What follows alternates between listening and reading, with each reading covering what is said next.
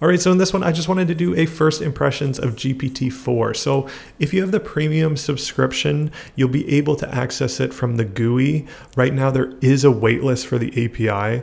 So I am on that waitlist. If you're interested in seeing videos on how to integrate OpenAI services with Node.js, there's a number of videos in my channel, and I'll be making more content with ChatGPT-4 or GPT-4 in the API specifically. So look for those if you're interested.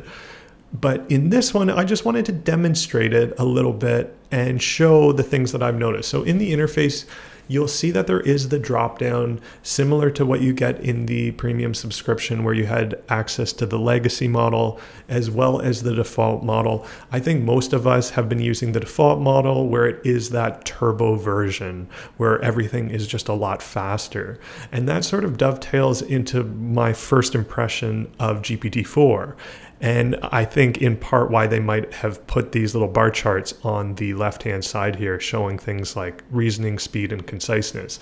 Because as soon as you put in a message into the prompt bar here for GPT-4, you will notice it's considerably slower after using the default model, that turbo model for some time. So I feel like that might be part of the reasoning is you're used to having that turbo version and really having those prompts come back to you pretty quickly. If you're using something like GitHub Copilot, that it might even feel even slower to use something like this. But I think the thing with GPT-4 to consider is that it does handle reasoning and conciseness considerably better. So I'm still thinking of ideas on how to demonstrate this. By all means, put a prompt that you're curious in seeing. I'll aggregate a few of these in an upcoming video and demonstrate how it compares to the legacy and default model here. And the first thing that I just wanted to try was, okay, when I saw it could handle the context of a lot more content, is what will happen if I ask for a description of the React production Minified library. Now this looks like just like a jumble of code to me, as Minified code does look like, and I just wanted to demonstrate what it looks like between the turbo model and then GPT-4. So if I say, what is this code doing, and I paste it in here, it accepts all that code, which is great. And if I do it over here as well, what is this code doing? Okay, so we have to wait for the other message to finish. And the main thing I just want to see is, okay, how well does it describe it? So its reasoning is apparently better, its conciseness is better. So once this finishes, I'll put a prompt here on the turbo model and we'll see what the difference is. Is it that much better to wait for the time, or are a lot of people still going to be leveraging the GPT 3.5 turbo model until GPT-4 speeds up a bit?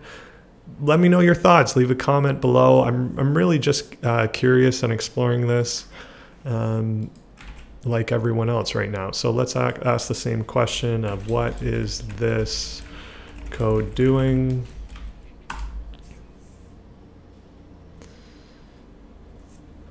Okay, so we have a brief explanation, and how about I say explain the code?